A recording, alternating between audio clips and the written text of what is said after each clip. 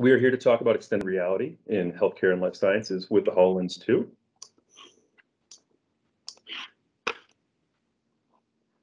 The agenda for today, we will be introducing SphereGen Technologies and Microsoft and our partnership. Myself, my name is Chris Rose. I'm the account executive with SphereGen Technologies. Also on the call is Rody Center, who's the general manager of the mixed reality program with Microsoft. Also from the SphereGen team, we have Will Feeney and Andrew Guagliardo from our mixed reality team. So we're going to introduce, who we are as a partnership with Microsoft. We're going to let Rody go over what Microsoft's program around mixed reality and HoloLens 2 has been. Then we're going to get into live demonstrations of remote assist. We're also going to show live demonstrations of Guides program from Microsoft, as well as a custom application that we've created for the HoloLens. As I mentioned, in the end, we're going to field questions. To give you some background for anybody unaware of who we are as a company, SphereGen Technologies is a Microsoft mixed reality partner. We're the first in New England to that respect. We were founded in 2008, maintaining clients on a global scale throughout North America, Europe, the Caribbean, and Asia. We deliver to clients from where I'm sitting today in New Haven, Connecticut, next to Yale University. We also have delivery centers out of Pune, India, Zurich, Switzerland, and Ireland. As an organization, we maintain an emphasis on diversity and inclusion, and we were proudly nominated by NHLS Group at Microsoft for a Partner of the Year nomination for one of our custom applications in that respect. We do maintain a specialization in medical device and pharma manufacturing, as well as in the healthcare provider space. As an organization, we utilize agile methodology in our software development, and you will see some of our custom products that we've created for the HoloLens that we do support in our own. As an organization, we are known for 4 main offerings. We are here to talk about mixed reality with HoloLens 2 today, but we do development for a variety of virtual and mixed reality headsets. We also maintain an application modernization practice, so medical application development or system integration and cloud conversions of applications, as well as a legacy support practice. So we support code for clients as well. And lastly, robotic process automation. We partner with Power Automate, Microsoft's product for RPA, and it's making quite a movement in the provider space.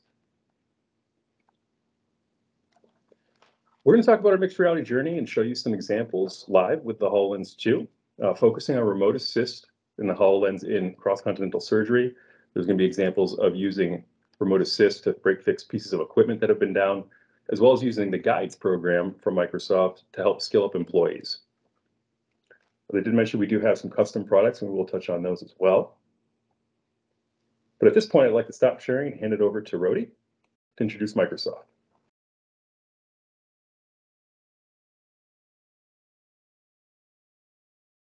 Thanks, Chris. It's great to meet you all. I appreciate the opportunity to come and join SphereGen today. As Chris mentioned, my name is Rody, and I am the general manager of Microsoft's global mixed reality business. While this slide tries to load up there, I perhaps have the best job in the world. My team and I spend every single day helping customers and partners drive material business transformation with mixed reality. But more importantly in the job is learning from our customers, customers like you, what you're trying to do with the technology so that together we can actually push this category forward. And can you confirm those slides have loaded on your side? That was a pretty slow load. I do have a visual on mine, yes. Perfect. Awesome. All right. So the momentum to date in healthcare has been significant, and that is across the entire ecosystem. From pharmaceutical companies needing remote ways to share their science to accelerate discovery and development, to remotely supporting clinical trials, to standing up additional production facilities, right? Training workers while reducing procedural noncompliance and increasing yields. To med tech companies seeking to do audits and inspections remotely, to train their workers more quickly in the face of higher turnover, and to make staff more productive but also safe on the job, transforming things like field service in the wake of limited travel where downtime really just could not be afforded, all the way through to providers who are adopting mixed reality to effectively treat patients more safely, rapidly able to redeploy and retrain their staff, while at the same time coping with an increasing number of affected patients. And this momentum is only expected to continue. Analysts are projecting healthcare to be the fastest growing industry over the next 5 years. So I guess that's my way of saying your timing is good. The timing is now. Microsoft views mixed reality as one of a very short list of technologies along things like AI and quantum that will fundamentally transform the way that we live, and with mixed reality, the way that we collaborate. It represents what we consider the next wave of computing. So up until a little more than a decade ago, right, computers were largely relegated to desktops, laptops, programs were running locally. PCs were great because they brought the computing power to many, but they lack any contextual awareness, right? And you're interacting through a point and click of a mouse. Then transition over the last decade with the growth of the intelligent edge and the intelligent cloud, we start to see capabilities of mobile devices dramatically increasing as workloads are offloaded to the cloud. Smartphones, again, great, right? They brought on the go computing and they start to introduce contextual awareness. We get things like GPS, where I am in the world, helping with navigation, slightly more natural interaction, swipe and touch, even voice coming in, but it's really with mixed reality where we usher in the next wave of computing. This enables you to understand the environment around you, one that enables you to intuitively interact with your digital content in that environment, creating this immersive experience. So fundamentally, mixed reality is putting the human at the center of technology in a new way, right? We drive immersion by actually like stepping through our screen, where our digital world is now spatially placed around us while we remain present in the physical world. This blending of the two into a single immersive experience from which we operate is what we at Microsoft call mixed reality. So the immersive nature of mixed reality is really driven from how, to advance here. It's really driven from how this powerful computer on your head understands your environment, right? It captures things like boundaries, light, sound, object recognition, location, and then it fuses that with how you intuitively interact through eye tracking, hand tracking, voice control, to empower the people on the front line, right? These are the people working on the patient. They're in the lab, on the manufacturing floor. And so it's with mixed reality that we're able to experience concepts in 3D, which is pretty great because we think in 3D versus that redacted 2D medium that most technology gives us today. There's a cognitive load when we translate natively 3D concepts like the human body or a machine from 2D, say a CT scan, back to 3D. It introduces the opportunity for error, but not only that, you step away from the work, right? You look away from the patient or the machine to refer to that 2D content, and then you go back into your operation. So by bringing the data, spatially placing it in the context of what you're working on is what opens up significant possibility for that front line. These workers, they're often the ones that are closest to your product, closest to the patient, closest to the customer.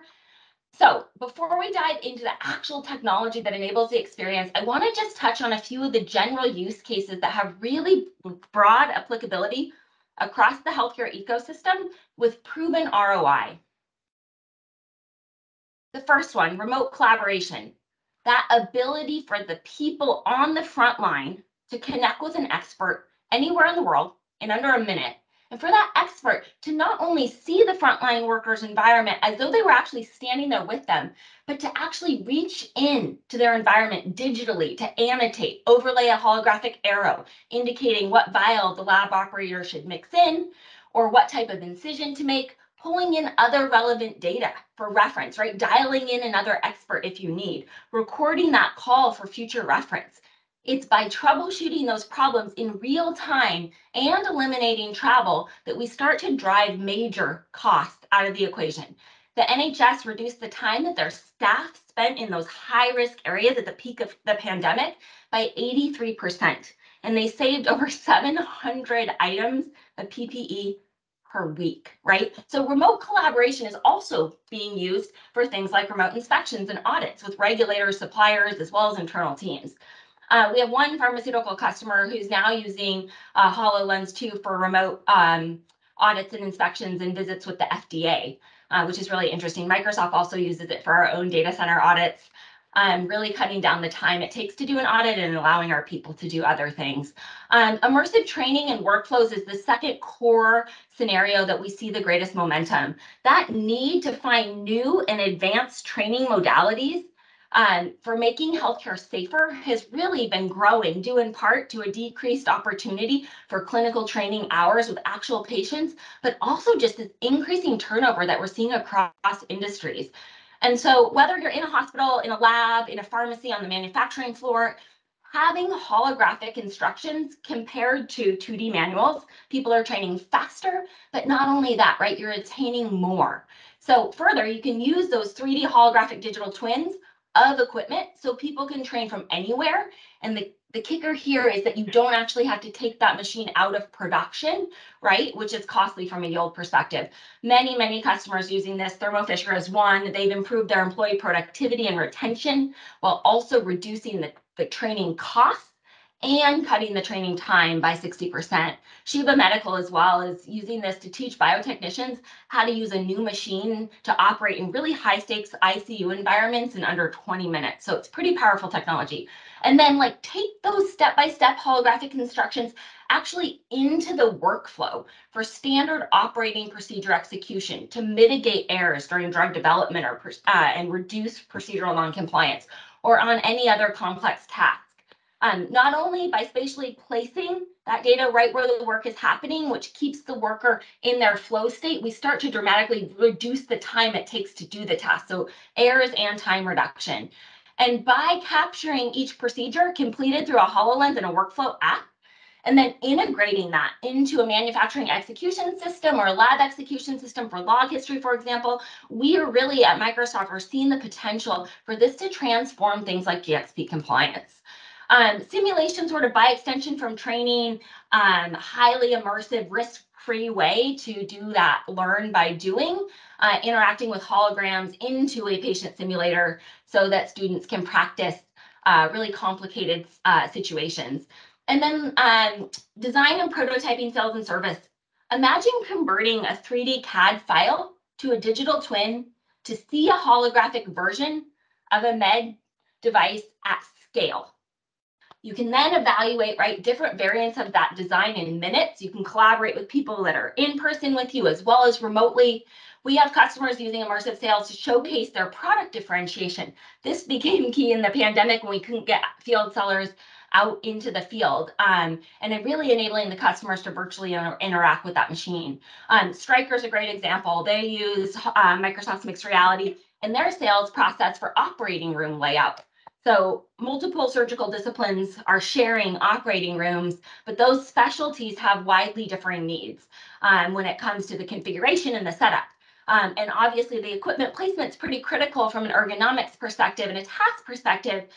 So they adopted mixed reality to reduce the design time and errors, as well as allowing their facilities to open faster. And then the last one in the surgical world just continues to rely on two-dimensional imaging technology to understand and operate on pretty incredibly complex patient pathology. So using HoloLens 2, holographic visualization for surgical navigation is really decreasing complications and improving patient outcomes while lowering the overall surgical cost. But most customers are using this technology. Again, they're starting with that remote assist, remote collaboration scenario and training and workflows because the ROI is fast and it's pretty high. These are the scenarios that have high applicability, whether you're in a clinical scenario or on a manufacturing floor. And so today we'll demo both of those in a minute. But just before we get there, I want to quickly take you through the underlying technology that is enabling these experiences. So Microsoft has a platform approach to mixed reality. So we span edge, those devices at the bottom, all the way through the cloud layer. Across that edge, Microsoft is building a platform to support modern mobile phones through to our best-in-class HoloLens device, that mixed reality experience, to full virtual Windows holographic headsets. And we really are thinking about like the right tool for the job. We're also really heavily invested in a set of cloud services to make it easier to develop an immersive and mixed reality experiences. Those are the services that partners like SpearGen use, hopefully abstract that out for the end customer into the application.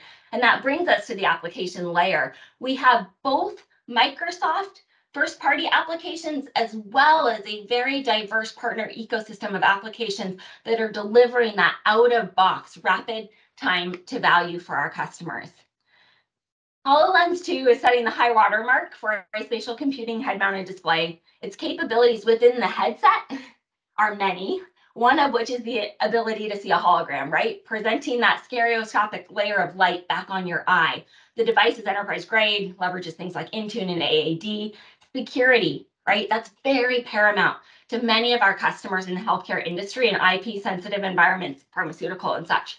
Microsoft's own data centers, actually, as I mentioned, we use this device in those environments, and we had to take it through a full 10-point security check and deemed it to be a zero trust device, so it was cleared for use. The device uses iris recognition for secure sign-on, which is one of the most secure biometric frameworks that exists. But it also means you don't actually have to break your flow when you put the device on to sign in, right? Surgeons in the room puts it on and off they go into their workflow. And last year, we launched the Industrial Edition HoloLens. This was born out of customer collaboration, both in the healthcare sector as well as in the semiconductor sector. It's designed, built, and tested to support clean room and those intrinsically safe environments, meeting particle emission standards. It's also Class 1 Div 2 certified. So that's a great device, really oriented for the healthcare industry. And our mixed reality cloud services, these are market leading. This is one place where Microsoft's really far ahead. Our Azure spatial anchors are geared towards design and prototyping collaboratively while you're remote in a shared experience. So basically it enables you to map, persist, and restore 3D content at real world scale across devices. So you can imagine collaborating with people locally as well as people far away, whether you're on a mobile phone or on a HoloLens, and making sure that whoever logs in from their vantage point, that content is anchored spatially in the right way.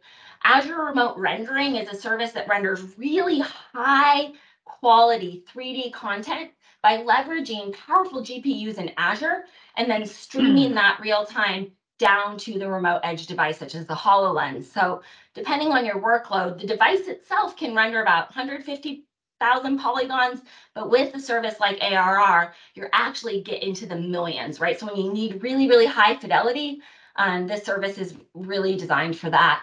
And then Azure Object Anchors is a really powerful tool that's used in our guides application. You'll see that later. It automatically aligns and anchors 3D content to real world objects versus spaces like spatial anchors and using object recognition, right? So you walk up to a machine and the object's anchor loads, that content loads, and off the work goes right into their holographic guided experience. And then building on that device and platform layer, we have the application layer. Two applications within Microsoft's business applications portfolio, Dynamics Remote Assist and Guides. Remote Assist is that over-the-shoulder expert experience that we talked about when every minute of downtime can be super costly. Whether that's costly in terms of money or human life, this scenario is really powerful. It's available on HoloLens 2, but also modern mobile devices. And then RA integrates the Power Platform and other enterprise applications like Field Service and OneDrive, and its backbone is Teams, right? Which enables many of you to build on the investment you're already making in Microsoft's collaboration tools.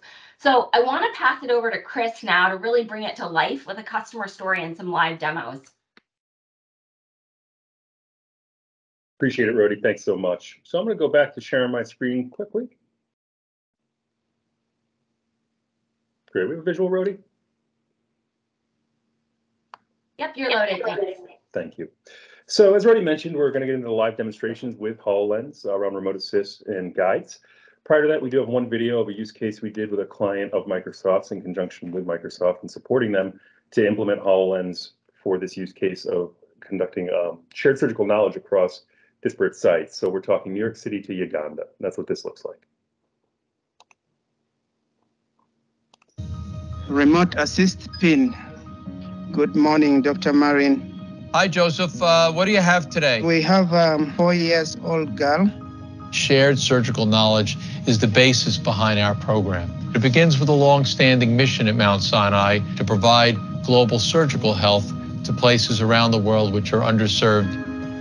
The Tribirwa Surgical Center in the eastern region of Uganda is a sustainable program that we can provide affordable, safe surgery to everyone. We wanted to get rid of the thought that surgery is very expensive and can only be afforded by the rich. So our goal has been to look at these two questions of too expensive and too complicated and find solutions. It is unlikely to be solved by exporting or importing surgeons into regions of need, but finding more efficient ways to use technology to share surgical knowledge. Microsoft Teams and Microsoft 365 have been game changers as it relates to being able to share ideas and technology around the world. We've been able to start practicing telesurgery, where I can invite the assistance of an expert from any part of the world. The Dynamics 365 with Remote Assist, coupled with the HoloLens technology, allows us to have surgeons operating with Uganda completely connected with surgeons here in Mount Sinai.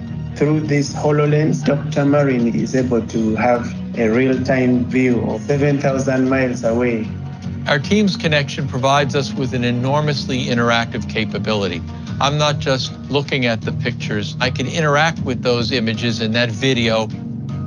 Between 65 and 70% of surgery that's done throughout the world can be done in a facility like this. This young girl who comes in with a significant problem that isn't commonly encountered in this community is something we see here at Mount Sinai multiple times on a weekly basis. What was your plan in terms of incisions? So my initial plan was to make an elliptical incision. Sometimes it's actually helpful to do a circular incision. I'm just going to trace out for you what I'm thinking. It was so clear now how I would have approached it would not have offered me the advantage. Their nurses, their anesthesiologists, their surgeons all get confident, get capable of doing things.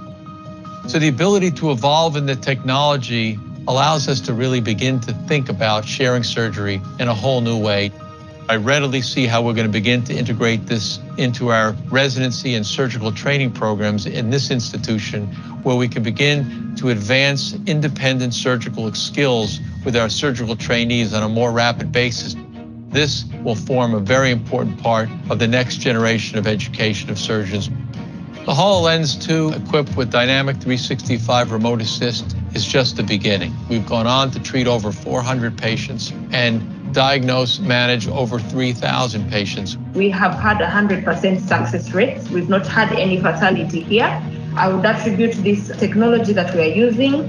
The ability to do something that can be scaled much farther beyond an individual's technical skills and take it from one person to 1,000 people is one of the most exciting things I've experienced in my professional life.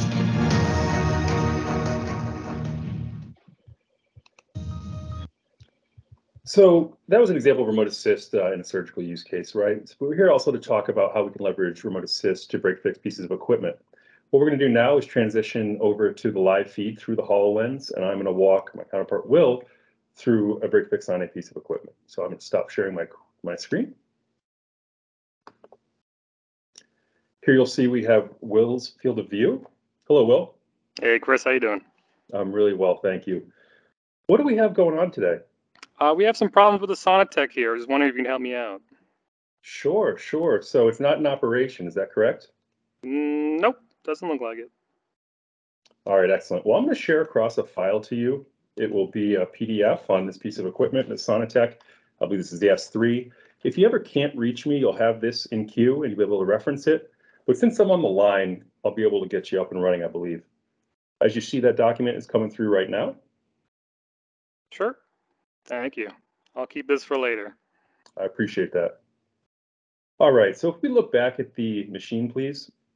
If you look down at the emergency stop at the base of it, make sure it's in the correct position so it's not shutting the machine off. Yep. Okay, now you look below the machine, please. There's an air compressor. Yep. Wonderful. I'm going to call out a switch I'd like you to flip back. Mm-hmm. Wonderful. If you could flip that switch back. No, excellent. Now put it back the other way as well. Thank you. And then I'm going to call out the gauge down here that needs to be above 80 psi. Yep, looks above 80 psi. Wonderful. I'm going to remove those annotations and ask you to go back up to the top of the Sonotech. Mm-hmm. Thank you. Now I'd like you to pay attention right here, please. I'm going to call out a button that we need to hit to reset. Okay. So if you press that button, you'll notice it's an LCD screen. It's not called out. Awesome. So we're in the right spot there. And then if I remove that arrow, you will see right here that we're at the correct operating temperature, which is 180 degrees. Wonderful. I'll remove that annotation. Now I ask you to look to the right of the machine, please. About halfway up, you'll see two valves, one with a black top and one with a red top. Okay. Can you rotate that valve with a red top 180 degrees counterclockwise? Sure. Thank you. Excellent. So now if we look down at the base of the machine again, please. Perfect. I'm going to ask that you please press these two knobs, which I'm sure you're familiar with, and in doing so, you should have operation.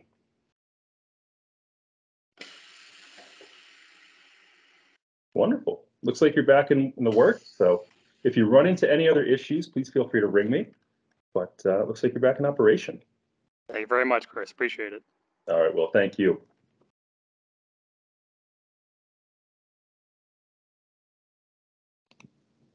So that was an example of what we can do with remote assist around a break fix of a piece of machinery, right? I'm not on site. Will happens to be there. I was able to guide him the proper steps to get that piece of equipment up and running, as opposed to having to get in my car on a train or fly to his site. Next, we're going to demonstrate the power of Dynamics 365 Guides, which again is an out-of-the-box application from Microsoft built to run on the HoloLens. There is a mobile version on the way as well. With Guides, you're allowed to step-by-step holographic instructions and be hands-free while doing so. It is easy to use out of the box. I myself don't have a technology background. I'm not a programmer or developer, but Guides is very familiar to me because it's very much like PowerPoint. Authoring a guide is very similar to creating PowerPoints. You're also able to connect to your business data on the back end. So what does that look like? Conjunction with Guides and linking up with platforms like Power BI from Microsoft it leverages performance data in real time with dashboards. So we're able to gain insights and also call out things such as, if I'm a trainee, let's say it's myself and Will going through a guide, it takes me 12 minutes and it takes Will 8 minutes. It's easy to identify the steps that I might need supplemental training on, or it might call out that I'm not qualified for this specific role.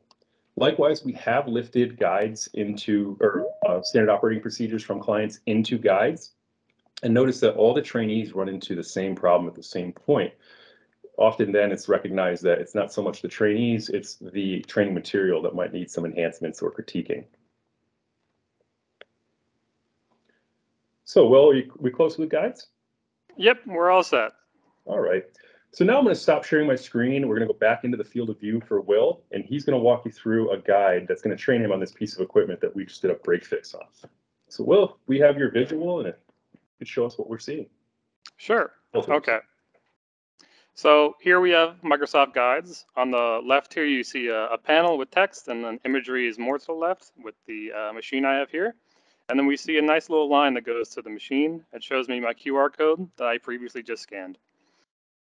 To maneuver through this guide, you can use this little arrow right here to just look at it for a little bit, and then it will go to the next step. So as the guide reads, before everything is set up, it's important that you note the location of the emergency stop button. If at any time you need to stop the machine, press this button, and then you can see a hologram here showing off the emergency stop. If I ever need to do it, I can press it. To reset the machine after engaging the emergency stop, pull the button out. You will see the reset button on the touch display, which you can press the machine back into normal operation. So here, pull the machine out, and then there will be a reset button there. This is an active operation area for the thermal press. Keep everything except the materials you're working with clear of this area while the machine is active. So again, if you look at this line, this little dotted line here, you can see a 3D box hologram here with a little caution area, basically like do not touch this area.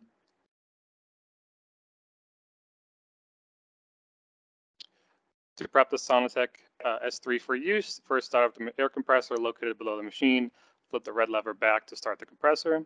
Again, here we have the red line. Go down here, we see that the lever here is pressed in already from our previous step. So that's good. Next, power the machine on. It's already on, but there you go. Showing a nice hologram. Twist the red knob on the side of the machine counterclockwise to start pressurizing the machine. As you can see here, we did this last time. Check the pressure gauge on the air compressor is at least 60 psi. Go down a dotted line here. Read the valve. It says 60, above 60, yep.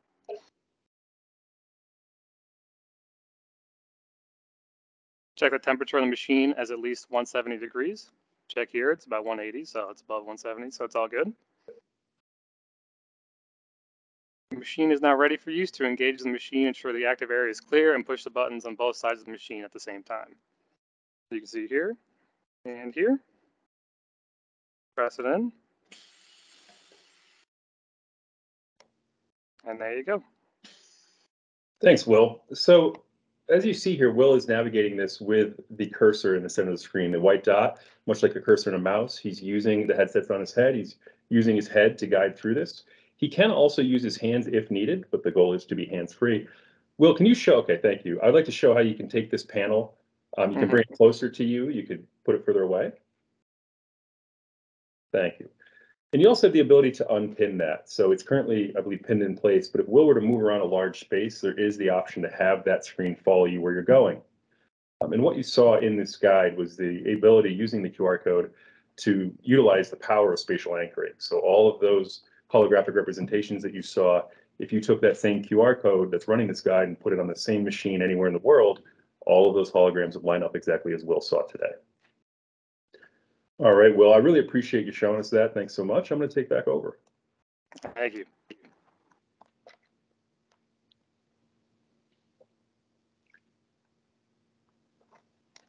All right, Andrew, are you on? Hello, Chris. Yep, I'm here. Wonderful. I'm going to let you speak to this one. Andrew Gagliardo is one of our lead mixed reality developers, and this is a project that he's been hands-on on. So, Andrew? Sure. So, folks, we've talked about, Microsoft's first-party products, but, you can also do custom software development on the HoloLens. We're going to show a little video here that was a simple proof of concept that we put together, basically to allow somebody to work with a cobot. So that's this robot you're seeing here. And the goal here was to kind of show how a visualization could help make an engineering assessment. So there's this wing that basically has some defects on it, and the cobot is going to go and grind down the wing to try to remove the defect. After it gets done doing a cycle of grinding, it's going to hold the wing up in front of a 3D scanner, which is then going to scan the wing, generate a 3D model, push it to the Azure cloud, and then that Azure Cloud 3D model can be viewed on the HoloLens and assessed using a heat map, which makes the defects really obvious and easy to see in a way that might be a little bit more difficult if you were just looking at the actual wing itself. Using that information, an engineer can then make an assessment about whether or not more grinding needs to be done in order to continue to remove the defect, or if it appears to be back into tolerance. This was particularly interesting for this client to work out as a proof of concept because this cobot can basically run without somebody being physically present. And in this way, somebody who is off-site could basically do assessments of how the work is going with the robot and make determinations about if the workflow should continue or stop without needing to be physically present. So this grinding cycle is done. And so now this sensor is taking a 3D scan of the wing. And then in a moment here, we'll actually see a visualization of a heat map showing different heights and defects on the wing inside the HoloLens.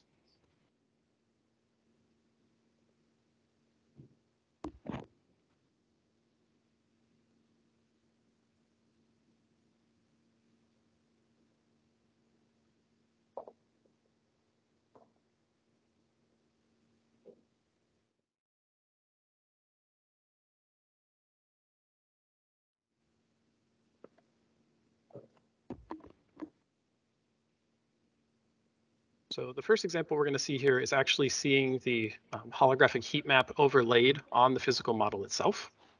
And so you can see here she's wearing the HoloLens. She is opening up just a couple of different menus here. And then in a moment, we'll get a view from inside the headset. And so here you can see a representation of the model. This is overlay from the scan.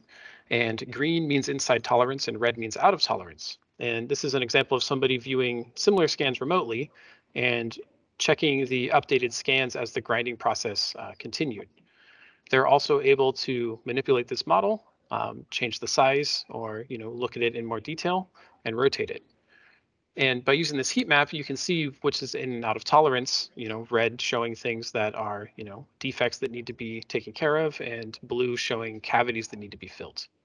And basically this was just, custom developed proof of concept to explore ways you can visualize engineering data in the HoloLens. Thank you, Andrew. I'd like to share a couple other examples of some custom applications or custom work done for the HoloLens to show you the power of the headset and what can be accomplished. So we worked with a provider out of Canada who had come to us, a surgeon who had asked, would it be possible to get the same visual feel for a laparoscope stream as opposed to using the tower that he'd been using for years? After using that tower and looking up at that angle for years, he complained of chronic neck pain and was asking if we could get a good enough feed into the HoloLens where he could put that screen in a place more comfortable.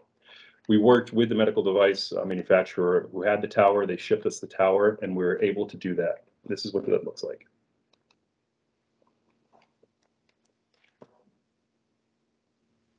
Hi, I'm Dr. David Pearlstone. Today we're going to take a look at comparing a standard diagnostic laparoscopy using a standard laparoscopy tower versus doing it with the Microsoft HoloLens. So first we're going to go and take a look at a standard diagnostic laparoscopy using our simulation set here.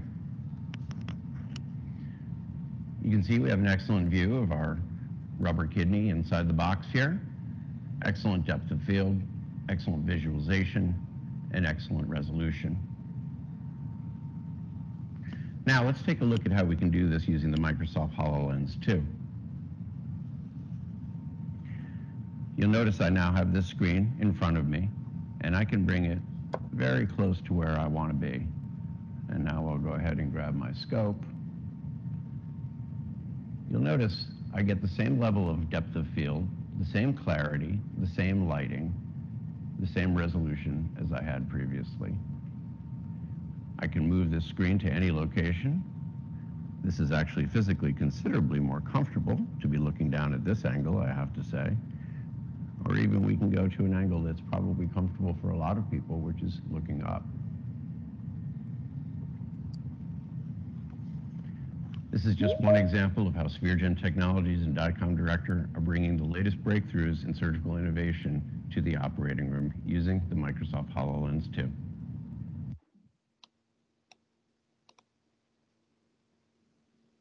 So what's next then? Getting started on an MR journey. Some of you may already be down this path. Some of you may be looking about how we can go about implementing mixed reality and HoloLens 2 into your programs. It's great to have key stakeholders involved in this, and very definitely from what we've seen to run pilots and proof of concepts before going into full-scale deployment. How do we help clients in this respect? We do help with remote assist and guides implementation. We help train the trainers usually. So we work with a team within the organization to get them skilled up on everything HoloLens and remote assist and guides. Likewise, we do have clients who do not wish to support that internally. So we support that for them on our own and working with them. Likewise, we also work with clients who have needs for custom application development for the HoloLens and might not have the resources in-house to do so. We have a robust team to do that. Andrew and Will, who you saw on this call today. And we can also supply you the headsets. So those are just a few examples of the products that we have currently on the market, products from the Microsoft and how we've been using them. Happy to field any questions or comments that have come in the chat. And we can certainly go back and open up any of these use cases for anybody. All right, with that, I think we're going to wind down the call. It looks like everybody's asked what they needed to ask. Again, I do encourage you, to reach out to either Rody or myself if you have questions for Microsoft or for SphereGen as a Microsoft partner of mixed reality. And we're happy to speak with everybody offline.